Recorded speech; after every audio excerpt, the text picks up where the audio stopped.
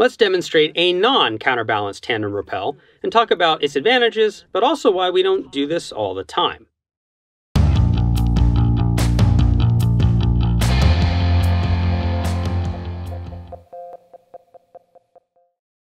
Hello again, everyone.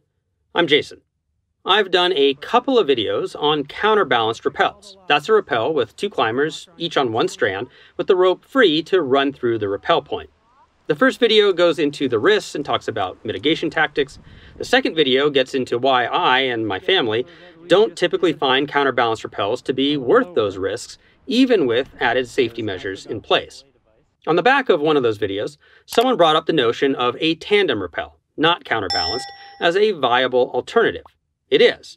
Let's walk through executing one and talk about the pros and what I would argue are nuanced but significant cons. For our tandem rappel, we are going to have two people descending at the same time on one device. Let's start with our typical rappel setup with the device extended away from us, with both ropes running through our device and a third hand friction hitch backup.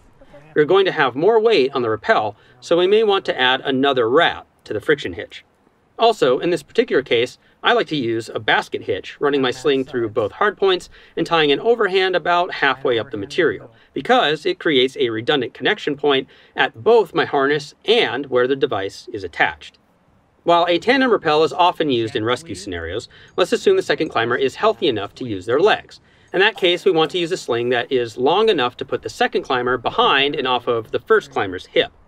There are scenarios where injury may dictate that we put the second climber in front of the first climber, where the first climber can better support them, but at the loss of efficiency of movement. Ideally then, we're using a sling that is at least as long as what the first climber used to set up their rappel extension, because the length from the device to the overhand will be the length that the second climber is behind the first. Again, we will make a basket hitch so that the connection point is redundant. After testing the system, guaranteeing that it can hold the weight of two climbers on the friction hitch, the second climber and then the first can come out of the anchor and start the rappel. The second will often find it somewhat stabilizing to hold onto their sling attachment.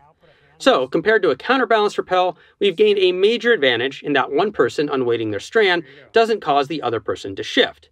Or, against the more catastrophic failure of one person either rappelling off the end of the rope or having their rope cut by rockfall or some such, which would cause the second person to similarly fall.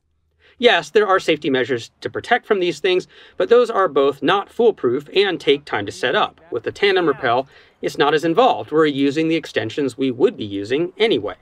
Of course, we have also gained the advantage of having both climbers go down for the time that it takes to do one rappel, rather than two separate rappels. Which begs the question, why isn't this standard practice if it's safe and lets both climbers descend at once? Well, let's talk about some cons. First, while we gain time from not having to do two rappels, we lose time in the rate of progress of that rappel. It's complicated to get four legs all working at the same rate, especially when the second climber doesn't have the benefit of feeling the rappel strands go through their friction hitch or device. The more complicated the terrain, the harder this gets, so we have higher probability of slipping or banging into features. Plus, we add in the probability of stepping on each other and banging into each other, too, not just the rock. But let's talk about avalanches. Why avalanches? One of the risk mitigation strategies for moving under or across avalanche terrain is to spread out, leaving large gaps between climbers. The morbid reason is that should an avalanche happen, the avalanche will not catch all the climbers, leaving some free to attempt to rescue.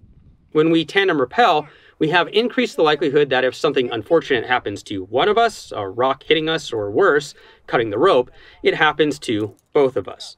So, two separate rappels might actually be faster in complex terrain where moving together at the same rate could be difficult, and maybe more importantly, the separation of climbers is a risk mitigation strategy unto itself.